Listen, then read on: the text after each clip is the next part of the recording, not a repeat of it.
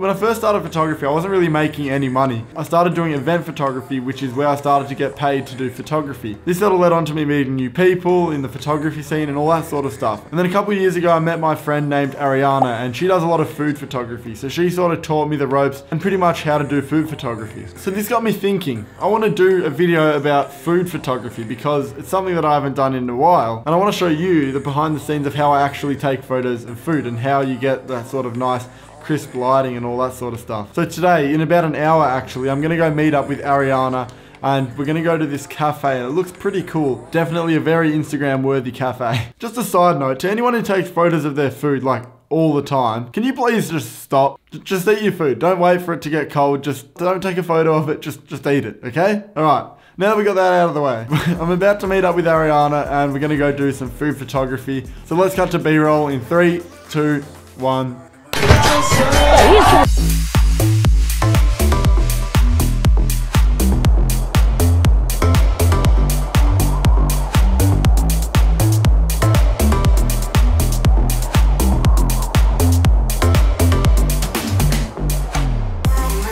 Alright, so we're here at the cafe and this is Ariana. She's the one who actually got me into food photography like when I first started doing it. We're gonna choose something on the menu. I don't know exactly what we want. I think, you know what you want, don't you? I think so. Yeah, so Ariana's gonna get this dish. It looks pretty cool. Like, all the food here just looks insane. So I'm gonna go choose like some fancy dish. So the shot that I wanna get like it's a top-down shot. So it's pretty much, we're gonna put the dish on the table and it's gonna be a complete vertical look-down shot. And we've got these huge windows over here, which is gonna create this nice sort of diffuse lighting, right? Because like we're here right now, we're at this spot, but it's kind of dark. So we're gonna go move closer to the windows because it's better lighting, right? Yeah. Yeah. So we're gonna go move over there, which maybe that table. Yeah, maybe that table over there. We're thinking because it's just lighting is so key. It's so important when you're doing food photography. You need the best lighting. So if you're ever shooting like a cafe or any sort of food photography, try to get a spot closest to the window, and that's gonna get the best photos, and it's gonna allow you to get the crispest lighting.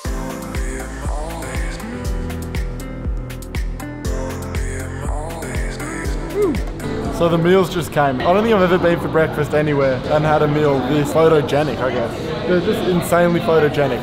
I reckon they make these just so people can take photos and post them on Instagram. Yeah, mine, I'm healthy. Look how healthy I am. Mine's like this nice sort of healthy meal, and Ariana's just got all this nice sauce and everything. So obviously there's two different types of dishes here. Mine's more of a flat dish and you can shoot it from, you should probably shoot this one from like top down, don't you think? Yeah, or just like a detail maybe as well. Yeah, or a detail. But Ariana's one is a bit different. Like, because it's got layers, so I'll probably shoot it from an angle rather than from the like top. see, so it's like, it's got height to it. So if a meal's got height to it, you should sort of shoot it from the side. Because when you're shooting it from the top, you're not going to show the height. So if you shoot it from the side, you can show what the dish actually looks like in real life. All right, enough talking. Let's just start shooting these meals.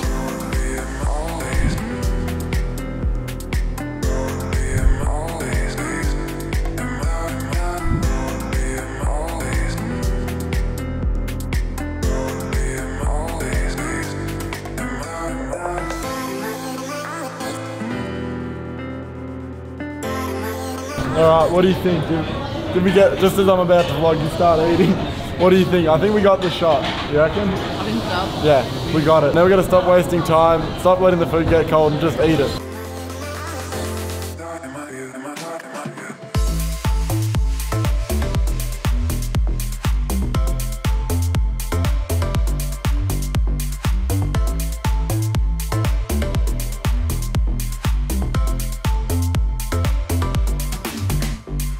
So if you can't already tell by now, I'm Italian and I love food because Italians just generally eat a lot of food and we love our food. So that's why I love food photography, because you literally are getting paid to go out, take photos of food and then eat it. Like, I don't know, what more could you ask for? What more of a dream job could you want as a photographer? Anyways, back to the photos. So we wanted to get two main shots today. Because we had two different styles of dishes, like my dish would be a dish where you would shoot it from above, which was what I was saying before.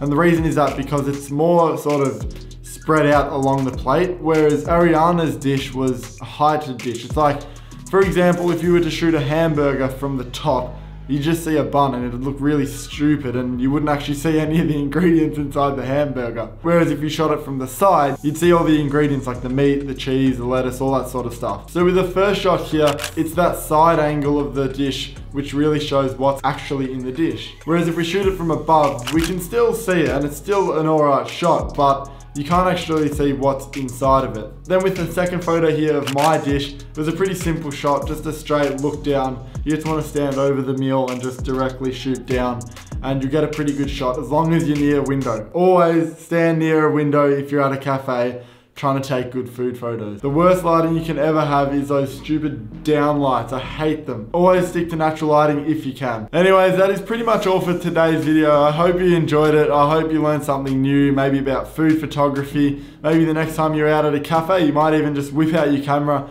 and try to do some food photography because it's really fun and you can make food look really good just by using that tip of going next to a window and setting up your dish there because you're going to get that really nice natural lighting. And if you already haven't, go and check out Ariana's account. She posts sort of nature photos. So if you like that sort of stuff, remember to give her a follow. But that is it for today's video. If you did enjoy it, remember to leave a like and subscribe because that's what I do here. I create videos showing you guys how to improve your photography and just general behind the scenes of photo shoots and all that sort of stuff. And as always, stay inspired, keep creating, and I will see you in the next one.